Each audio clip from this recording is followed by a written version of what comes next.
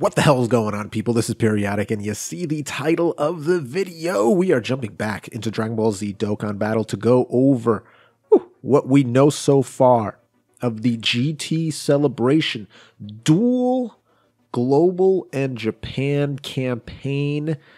Goku, Vegeta. This most likely means Extreme Z Awakenings. I shut it down wherever power is stored. Being real is in the past, watching cowards get on. It ain't kill me, so it's making me stronger. And these bite-sized rappers now sensing my home. So as you can see, here is the announcement for the GT Super Saiyan Kid Goku. I'm perfectly willing to take you on. A new Dokkan event is coming soon. And right next to it, finally, someone worth the effort of putting down.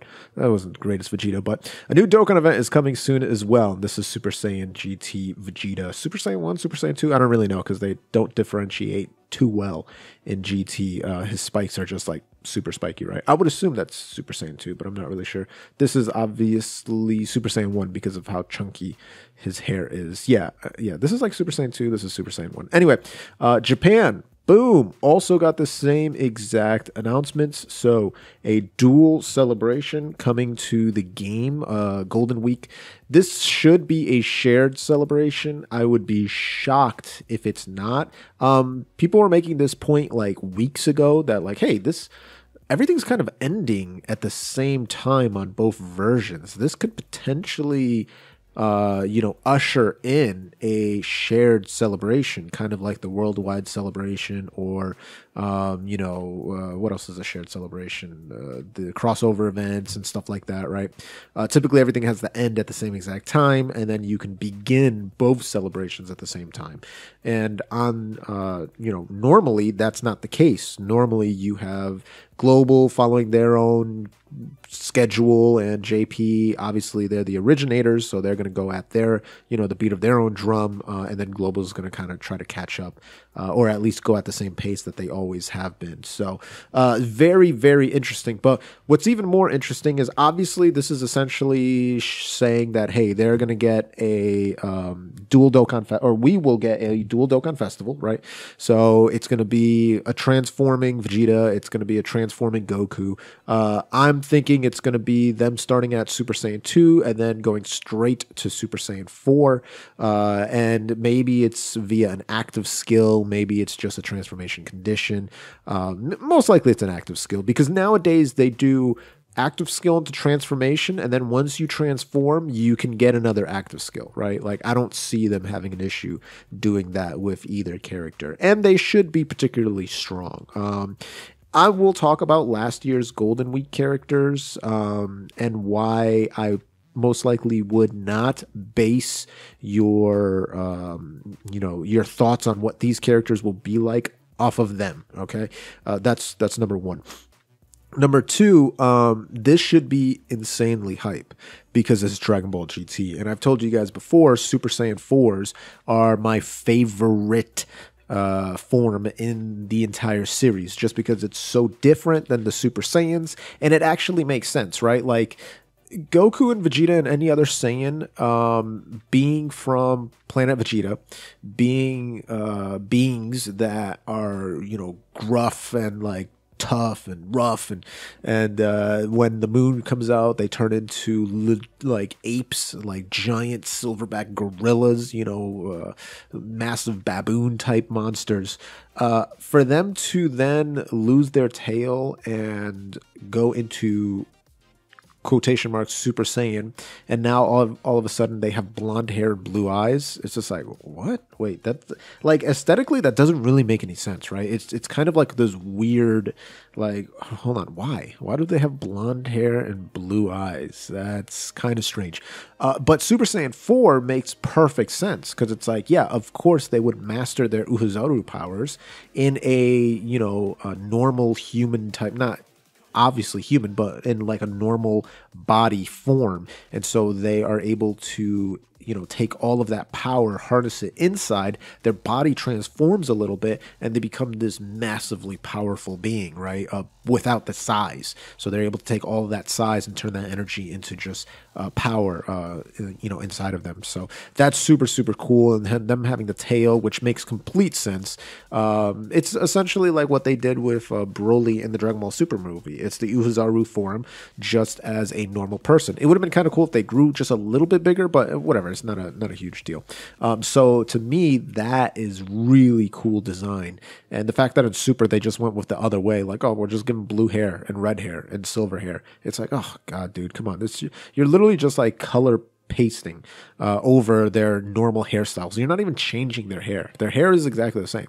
Like God Goku and God form Vegeta, that's their normal base form hair. Super Saiyan Blue is literally just their normal Super Saiyan hair, just recolored. And then even Master Ultra Instinct and Ultra Instinct and stuff, it's like, all right, he's base form and then he goes Super Saiyan and you just recolored their hair and put some aura around them. It's kind of whack, honestly. Obviously, it's like hype moments in the anime, but the actual design is like so lazy and stupid. Anyway, with that said, let us take a look.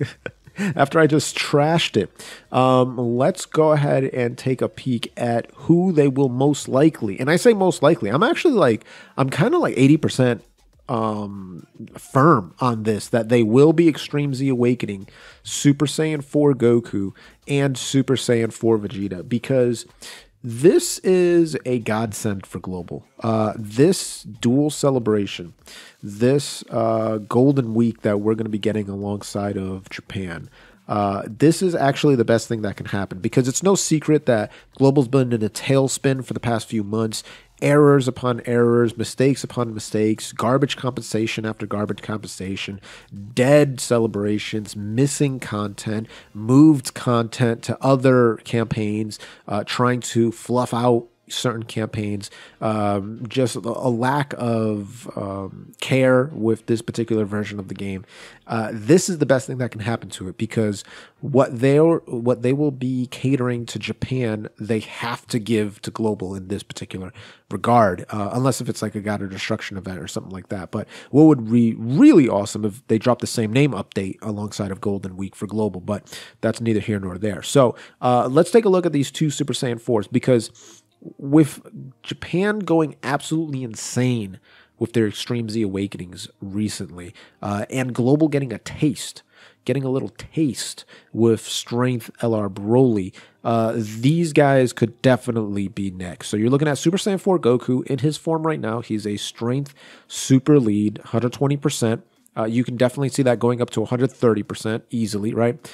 Super attack causes immense damage, defense 30% for 6 turns. I can definitely see attack and defense 30% for 9 turns. And then passive skill, attack 150%, 25% chance of dodging super attack and countering with tremendous power. On JP, that's actually 30% chance. I don't think they have added, maybe they did implement that change already, but last time I checked they didn't. But anyway, let's just say 30% from now on. Extreme Z Awakening, he could easily be 150% attack and defense, with a 50% chance of dodging enemy super attack, and then maybe like gains 1 extra key with every rainbow orb he gets, right? Like something crazy like that. And then you have Vegeta, who honestly is actually insane right now. Like, he's really good even to this day. Causes immense damage, greatly lowers defense, so that's a 50% debuff. I can definitely see him cause immense damage, raises defense, greatly lowers attack and defense. Passive skill, attack and defense 120%, bump that up to 150. Medium chance of dodging enemies super attack, put that to 50%, and then also give him that rainbow orb. So he's kind of like the year 4 Super Saiyan 4s, right? That would be really cool.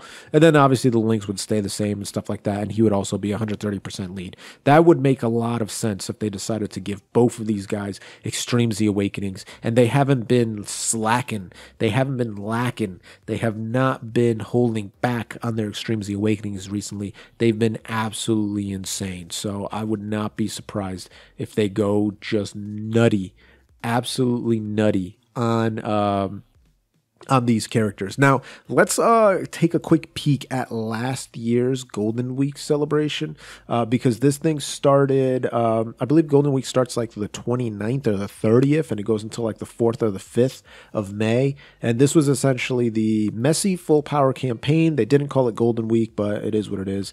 So you had a few legendary banners coming back, which was like, all right, who cares? You had a login bonus, you had special missions as always.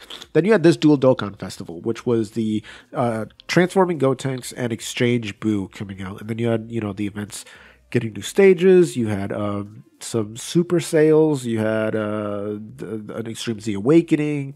You had blah, blah, blah. New story event. Old story events coming back. Easy A's open. New chain battle. New Infinite Dragon Ball history. Dokkan events open. A bunch of story events coming back. Ultimate Clash. Super Vegeta got his Extreme Z Awakening at that point.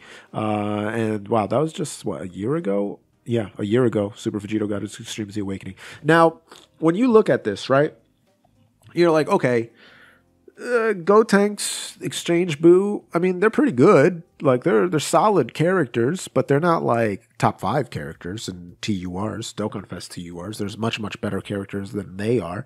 Even though, Super Saiyan Gotenks is fantastic with his capability of receiving high attack and high defense, his 70% chance to stun, which is absolutely insane. Greatly raising his defense, so he's a defensive G. And then you look at this Tech Boo with the 40% damage reduction, high attack, stuns on a 50% clip, has the chance to dodge, and then when they go into Super after 7 turns, Super Boo, massive amounts of attack, 50% defense, gaining that crit, seals, just like doing a whole lot. And then this Gotenks, ridiculous amount of attack at that point, does a ridiculous amount of super attacks, 50% chance to stun. Like, these dudes are really, really good, but it takes a long time for them to get good.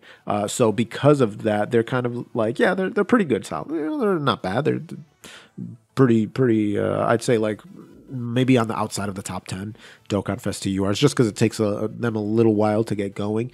But you wouldn't say like, oh my god, this was like the best Dokkan Festival I've ever seen for Golden Week. So you may think to yourself like, well, I'm not expecting these Super Saiyan 4s then to be particularly good. I don't think this Goku and this Vegeta would be pretty good. Well, I would disagree with you, because last year is when they were still being run, or at least at this time, by a different director or a producer. This was kind of like the transition when they were getting out of their old philosophy. And the next month, June and particularly towards the end of the year, and then with the starting of 2021, you saw the new direction that Dokkan Battle was in for Japan, not for global, but for Japan. And things took a change for the better, for the much better. Now, if we look at the worldwide celebration, this is just a little tease of it. Now, a lot of people were like, oh, there wasn't any content in the worldwide celebration. I disagree, because you have to consider it was a countdown, it was part 1, and it was part 2, right? And if you look at the countdown, you had tickets coming in, you had login bonus, you had this cool little Dokkan festival for tickets and stuff like that, which was not bad. You had a returning campaign, you had a new legendary challenge campaign for the Tech Hercule, you had chain battle, Infinite Dragon Ball history, Super Battle Road was open, Dokkan events, some Easy A's came back, and XP was 4 times. So that was just in the countdown. So you had a bunch of events, new Dokkan Festival banner and all that stuff, right? Ticket banner and all that stuff. Then you had part 1, where you got more login bonuses, more missions, a campaign for like a raid type of thing, the ridiculous dual Dokkan Festival with 2 of the best cards in the game, if not the 2 best cards in the game currently, over on Global. You had the new Dokkan stages, that Dokkan Festival still there. The Memorial Dragonstone for every single Dragonstone you had used, you ended up getting this Memorial Dragonstone to use on the banner, which was ridiculous. God Dragonstone, crazy discounts on the sales. The Age Meet event, which was insane. New boss rush, SNS campaign, Hidden Potential all open. Treasure Hunt came back, Launch's Treasure Hunt. Virtual Dokkan, Ultimate Clash came back. Part 2 was here as well. So you had more campaigns. New LR in the Majin Vegeta, one of the best LRs in the game, or at least up there. Extreme Z area for free-to-play units, which is great. New stages of story events. Easy A for a free-to-play LR. Extreme Super Battle Road. Infinite Dragon Ball History, Golden Weekend missions, and then a raid type of campaign, right? So if you take all those 3 parts into account, then you're like, oh, wow, that was actually pretty solid. And as you can see on Global, we ended up getting 900 Dragon Stones in total. That's a lot of Dragon Stones in total over that 2-part, plus countdown. So I can only assume that because the 6-year anniversary was even better than the worldwide celebration. 6-year anniversary, the consensus is pretty much that it was the best celebration of all time.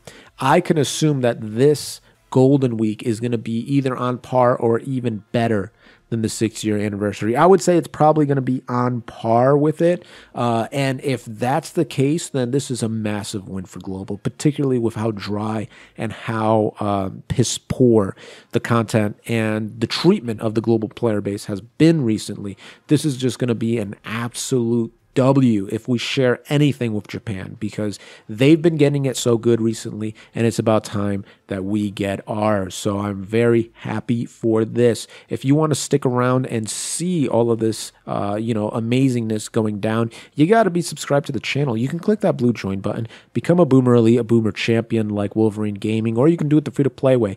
Go ahead and gently rub that sub button, gingerly ring that bell button, lovingly kiss the like button. As always, this is Periodic. See y'all in the next video.